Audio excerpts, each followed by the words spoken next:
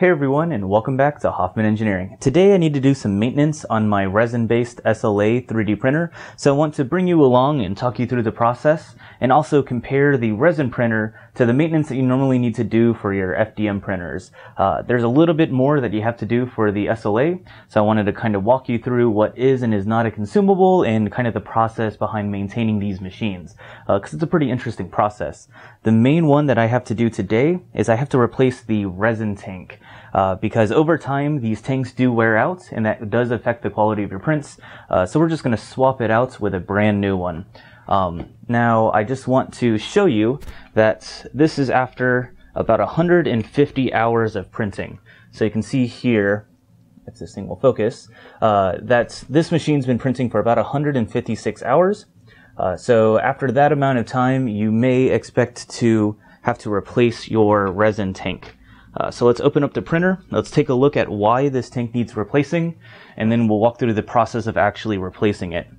So if I take off the top of the printer here, and I bring you guys on into the resin tank, you'll notice that it's very cloudy. So the bottom of the tank has developed this kind of cloudy appearance.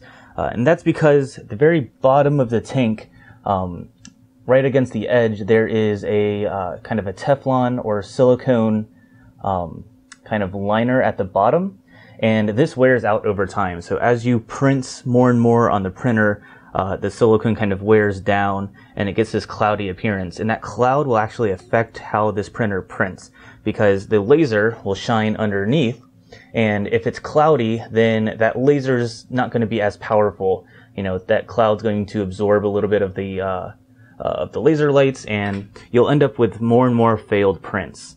And that's why when printing on a SLA printer, you often want to print all over the build plate. You can't just print into a single area.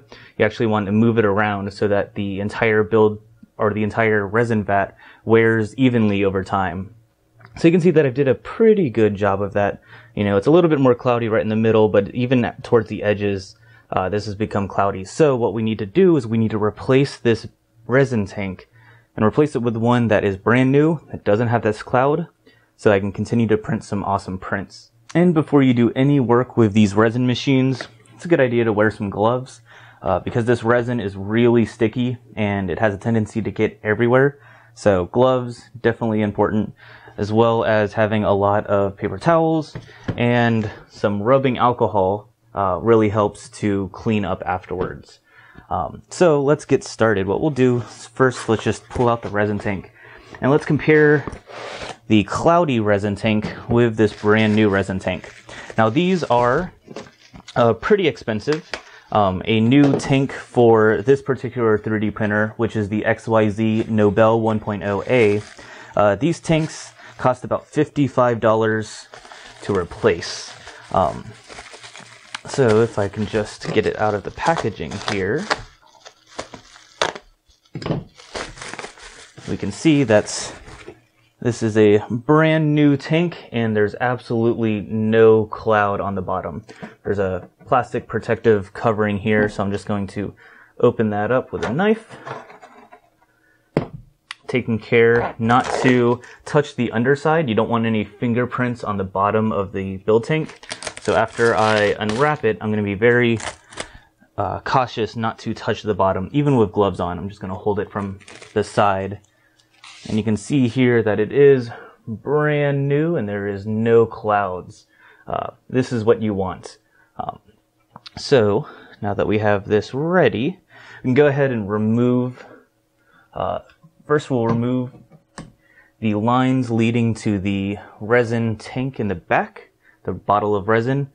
There's still some resin in this resin vat, so what I'm going to do is I'm going to remove it and we'll empty it back in here, because we want to save as much of the resin as possible, because this stuff is actually pretty expensive, especially compared to the plastic filament for FDM machines. That filament's, you know, about $15 to $20 per kilogram.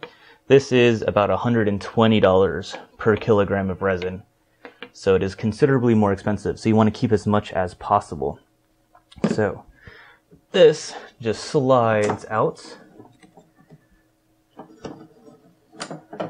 And we can take another look, and you can see as I move it around, there's still some resin in here. So what we'll want to do is just kind of empty it back into the bottle,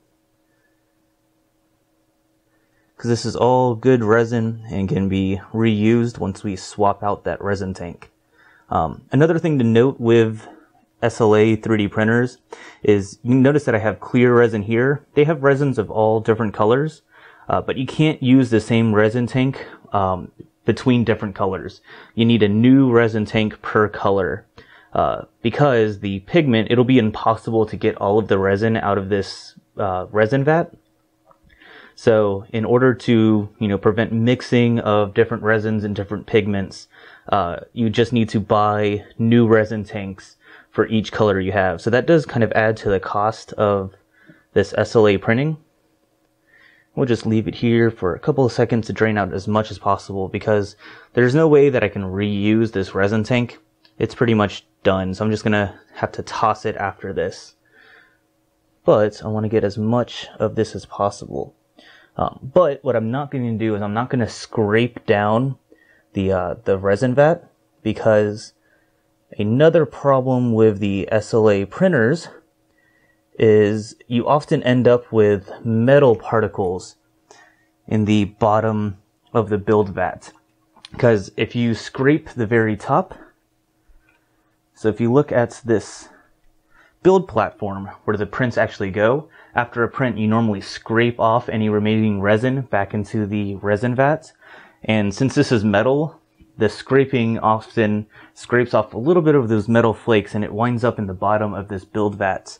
And you can actually see along the corners that there's little metal particles. So if I were to go in here and try to scrape back all of this resin, then all of that metal particles will just end up back into the resin bottle and get, pushed back into the new new resin tank. And that's not what I want. So you can actually see some of the dirt and debris left in the bottom of this old resin vat. You can see all kinds of dirt over here. There's a lot of the metal flakes from the build platform from scraping off the extra resin. This is the kind of stuff that accumulates at the bottom of these resin tanks. And it's another reason why these are consumables, because over time that'll just degrade the quality of your prints. So it's about time that this resin vat gets replaced. And after we've removed the resin vat, it's a good idea to take a look at the screen at the bottom. Underneath, this is where the laser will shine up from. And you want to make sure that that's extremely clean. You don't want any dirt or dust on that. And this looks pretty good.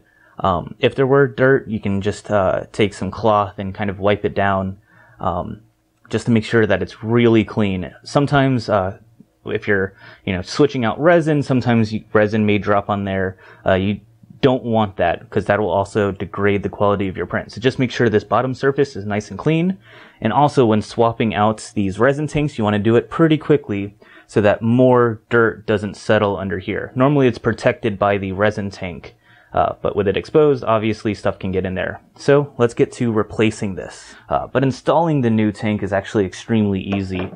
It's as simple as just sliding it in. Now we're going to have to recalibrate the 3D printer, because the build plate needs to be kind of flush to the bottom of this new tank, and it's a different tank, so we'll have to do a little bit of calibration, but that's pretty much the install of the new tank. Now what we can do is we can go ahead and put back in the resin. So if I just put the bottle back in the back here and I reconnect the cables or the hoses, this printer is pretty cool because it has auto filling enabled for the resin. There's this sensor that you may have noticed in the back, and that'll detect the resin level. And when the level of the resin in the tank gets low, it'll just put more resin in the middle of the print. You don't have to stop the print, open up the bottle, and pour more in like you do with some other resin printers. Now before I add back in the resin, I want to take a look at the build plates, because the build plate itself is also a consumable. So if you notice the bottom here, there's scratches all over the metal surface. And over time, as you're peeling off more and more prints and using a scraper to scrape it off, this will wear down over time. And you can also see, all those scratches is where the metal flakes end up back in the resin vats. So over time, this does wear down and you will need to replace this. This one still is pretty good, and I'm not going to replace it yet. But when you do, it'll be about $100. This little piece is $100 to replace. The build vats are about $55. So those consumables do add up if you're using these machines on a regular basis.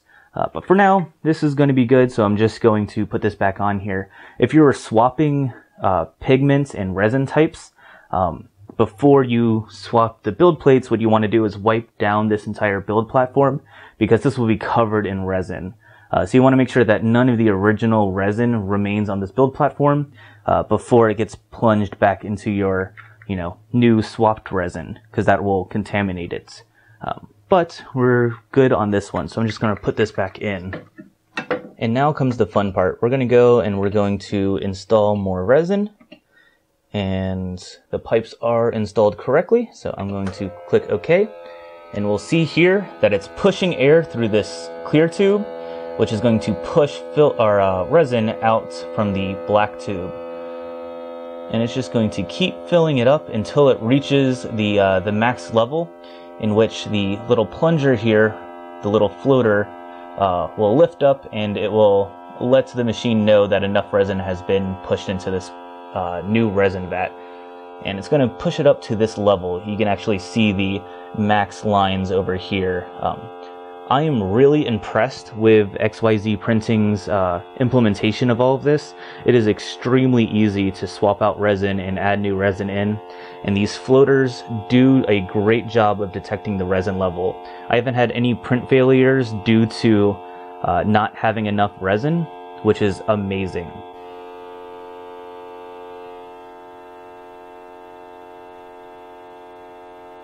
And it's also pretty cool to watch this thing fill up. It does take about a minute to push all of that resin in. You can see some of the resin surrounding the plunger or the little floater now. But it's still got a little bit more to go before this thing is filled up. So I'm going to let it do its thing, and we'll come back once this new resin tank has been filled up with resin.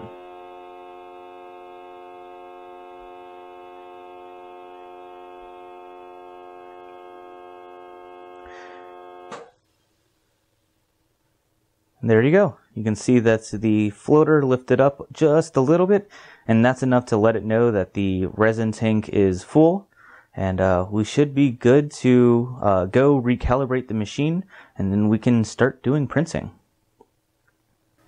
And then the last step we need to do when replacing the resin vat is to do what's called horizon calibration. So the bottom of the build plates, that plane needs to be exactly parallel to the bottom of our new resin vats. Because if they're tilted at all, then it's not going to lie flat upon the bottom here, and your prints aren't going to stick to the build plates, and you're going to have a lot of print failures. Luckily, it's pretty easy to do.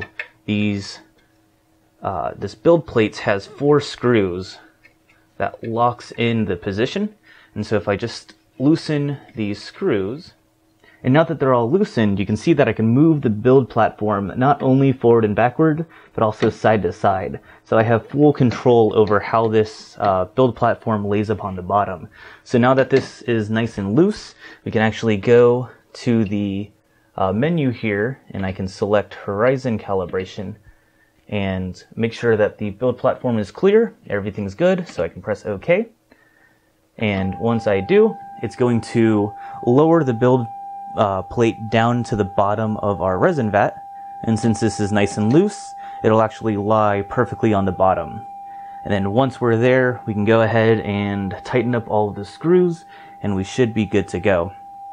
Now, this is very similar to leveling the build plates for your FDM printer. Normally for those, you have to adjust, little screws to move the platform up and down. This does it a little bit differently, because it can just lie on the bottom of the resin vats. And this works beautifully. I've never had an easier way of leveling the bed, because it just pushes it down, you tighten it up, and you're good to go.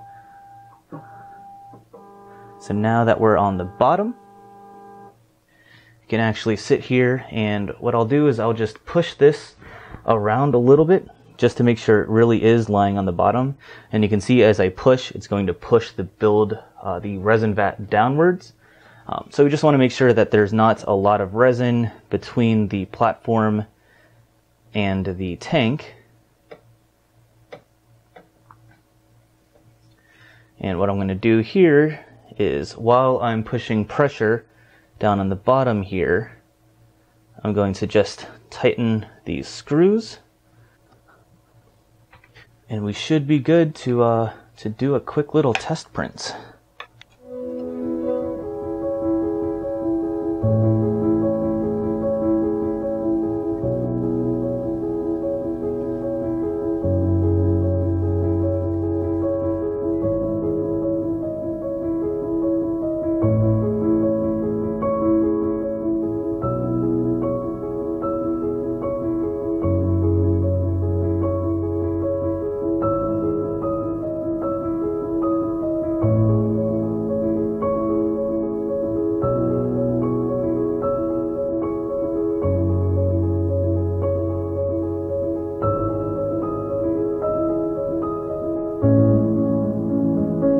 First print with the new resin tank is done, and that looks like a successful print to me. Let's take it off the build plates and take a look at the print, and the build tank is looking fine.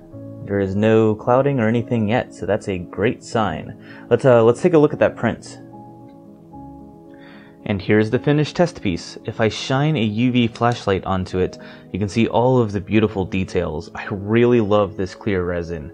But you can see that this piece finished beautifully, and that means the new resin tank is working just as expected, and that the build platform is calibrated just right. So I think that we swapped things out quite beautifully. And you can see the kind of process that these SLA printers have to go through to switch it out. It's not quite as easy to maintain as your normal FDM printers. There's a few more consumables, like you have to replace the resin tank, you have to replace the build platform every now and then, unlike what you need to do with the FDM printers, where it's really just the filament that you're paying for. But with this, there's a little bit more extra work, so you just got to make sure to factor that in when you're printing these into the cost of each print. And I think that'll be it for this video. You can see the old cloudy resin tank that is basically useless at the moment. There's no recycling program. I can't send this back to XYZprinting and have them do anything with it. So it's really just, you know, it's done its duty now. And now we have this nice new resin tank all ready to keep printing, and we'll see if I get another 150 or so hours out of this new build plates. So thank you all for watching and joining me as I do a little bit of maintenance. I hope you learned a little bit, and subscribe if you haven't already. And thank you all for watching, and I'll see you all next time.